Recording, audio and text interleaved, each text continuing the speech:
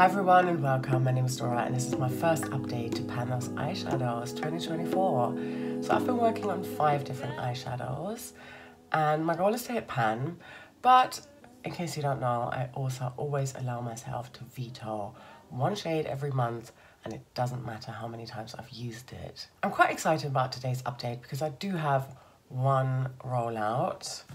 Let me start with that one, why not? So this was the shade that I hand selected in my last update. There's always one, so I randomized the palette, but there's always one that I have recently been hand selecting. And the shade comes from the Catrice Tropic Exotic limited edition eyeshadow palette here, just shade number 8. And it's a blue, kind of teal leaning shimmer. Here's a swatch of it. And I can confirm to you that after 12 uses, I have managed to hit pan. This palette was pretty much untouched, so I had no idea how long it would take me to hit pan. And these are quite deep, but also very powdery. And this matched really well with another blue shade that I've got in my Expand Those Pans project. So I was really happy to use it. I mean, obviously I also hand selected it.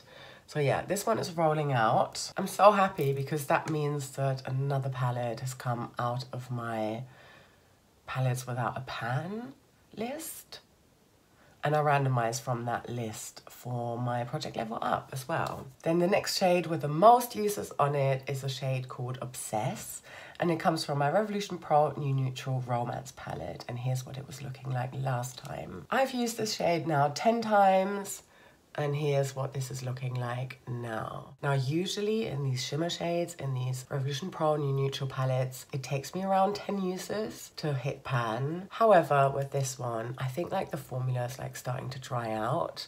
So it's a little bit hard panny. I'm not that close to pan yet, but I think I'm not gonna veto this one. I do enjoy it. So it's got like a warm reddish brown base and then like a pink but also green shimmer to it. In the beginning, I was using my finger with it, but that sort of led to hard pan. So instead, I've been using a brush and then putting it on top of the eye look that I'm trying to pan as part of my Pan That palette or Pan Those palettes. And it works really nicely on that. And then these next 3 eyeshadows, I've got the same amount of uses on them, just 2. And I'm going to show you the veto shade last, I think. Yeah, all right. So there's this one here. It comes from my Revolution Eutopia palette and it's called Fiction. And here is what this is looking like now after 2 uses. It's very pretty, but yeah, not into that kind of shade right now. I've really like been into like the cool toned looks lately, so I think it's just the season. Maybe once it starts getting a bit warmer, I will wear this more often. But I'm gonna keep it in because I think this is a nice and easy formula to hit pan in once I decide to actually wear it a bit more often. Then I've got a shade called Release from my XX Revolution Bare Luxe palette. Also used it twice. This was untouched until I swatched it in my intro. And here's what the shade is looking like now. It's a good deepening out shade. Sort of purplish leaning, but a bit more brown than, certainly more brown than the sort of burgundy matte shade that I'm trying to pan in my Pan That palette, in my fun-sized one, yeah. So I'm gonna keep it in here because I think it's a useful shade to have around. And then finally, another Revolution Pro New Neutral palette. This one is called Passion, and the shade is called Vice. And yeah, also 2 uses on there, not a lot of visible progress, obviously. It's a beautiful reddish pink.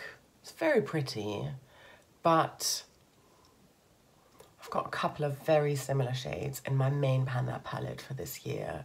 So I'm gonna veto this one out. Also, strategically, a matte is harder to pan. I mean, I could take this one out, but yeah, I feel like I've got more easy use for Release rather than for Vice, so Vice is gonna go. So 2 more shades rolling in. And here's the thing. Okay, this is what I'm deciding to do. Okay, if you don't know this, I am doing 5 eyeshadow projects this year. Like, what was I thinking? I have completely overstretched myself. I'm like starting to get stressed out over it, which is ridiculous because obviously panning is fun and it should be fun. And I had a chat with my friend Billy, and I'm playing Duty Pan my battleship with her over on Instagram as well. To cut a long story short, I am today going to randomize 2 shades from my battleship playing field. There's 20 shades in there. I'm gonna insert a picture here. So I'm gonna randomize from 1 to 20. Billy's totally cool with it. I said I always wanted to keep 1 battleship shade in here, and she's like, why not make it 2? Like, yeah, all right. I think you're right, Billy. I'm gonna do that. Okay. Ugh. And then I think I limit it to either 1 or 2 battleship shades each month. But yeah, it just happens to be that both of them are not gonna come from my entire collection, but from those 20 shades. And they're really pretty. I mean, I picked them out myself, so yes, it is double dipping, but it's gonna help me to like stay on track and also be motivated, and it's gonna calm me down a little bit as well, because I think I got a little bit ahead of myself. I'm gonna say though, I'm very burnt out on blue shades right now. So if it's Gala, so that first shade in the top left corner, I'm gonna re-roll. And also if it's Haute, shade number 17, so in the bottom row, I'm gonna re-roll again. If it's Me Time, the 3rd shade on the top row, I'm happy with that. Yeah. Okay. Okay, let's do this. Okay, clear history. And from 1 to 20, shade number 14 and shade number 15. Let's take a look. Okay, so shade number 14 is Promise, and it comes from Revolution Eutopia. Okay, that's good. I've already got Fiction in here, so this shade here is already from the same palette. That's very handy. And then Glamour, oh, I like that one. From the Revolution Nude Rain, Creator Revolution Nude Rain palette. That's a massive palette, but why not? I'm definitely feeling those tones. That's really good. Okay, let me grab the palettes. Hi, so I totally forgot to talk about my pan percentage as well. So I wanted to quickly do that before I post this video. So I've got a total amount of 638 eyeshadows, of which I've got 53 eyeshadows with pan, and that makes for a pan percentage of 8.3%. My goal for this year is to be at 12%. So I think that's doable, but I think I'm going to probably continue to take out any decluttered palettes, even if they have pans in them, you know, I would like take them out of my spreadsheet. So you might see this number go up and down, but that's fine. I think last year I was at something like 3-point-something% in January, and I wanted to reach 10%, and I didn't make that. So the fact that there's only like really like around about 4% difference between where I'm at now compared to my goal, I think I can do that. I do want to say though very quickly that if there are any eyeshadows that I finish, I'm not going to take them out of my pan percentage, because to me that is such a big achievement that I wouldn't want to penalize myself for finishing an eyeshadow. For example, in my Pan That palette, I've now just rolled in an eyeshadow to finish in my Expand Those pans here as well. So yeah, the intro is already up. I don't think the update is going up before this video, but anyway, I will take them out at the end of the year when I reset at the beginning of the new year. Long way to go.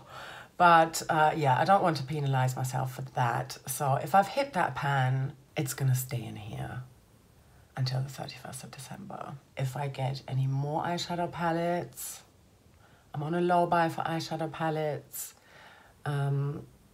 Yeah, you can hear more about that in my no buy project pan. Again, I'm gonna link that here. Then that's also gonna affect my pan percentage. And I think I'm keeping that in mind with having a fairly low goal for the end of this year.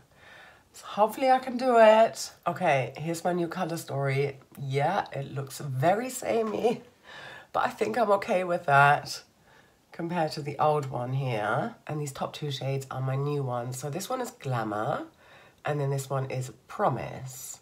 Okay, I'm gonna show them to you in the pan. So Glamour comes from the Creative Revolution Forever Limitless Nude Rain palette that has got 27 pans in here, and here is Glamour. So it's a pretty shimmery, warm, bronzy type of shade.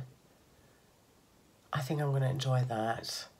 It seems, when I swatched it, it seems buttery enough that I can just apply it with my finger, possibly on top of another eyeshadow look already, you know. I think this could work really well for the shade that I am picking out to hit pan in from my Natasha Denona My Dream palette for Project Level Up, Level 1.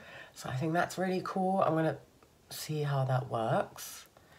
Yeah, happy with that. And then Promise comes from the Eutopia palette again, and it's this super pretty fuchsia type, pinkish purple matte shade here. And here's the swatch, yeah. It's definitely different enough from Vice, that bottom one from last time. I feel happy because this is like more cool tone, more purple rather than pink and red. Yeah, okay.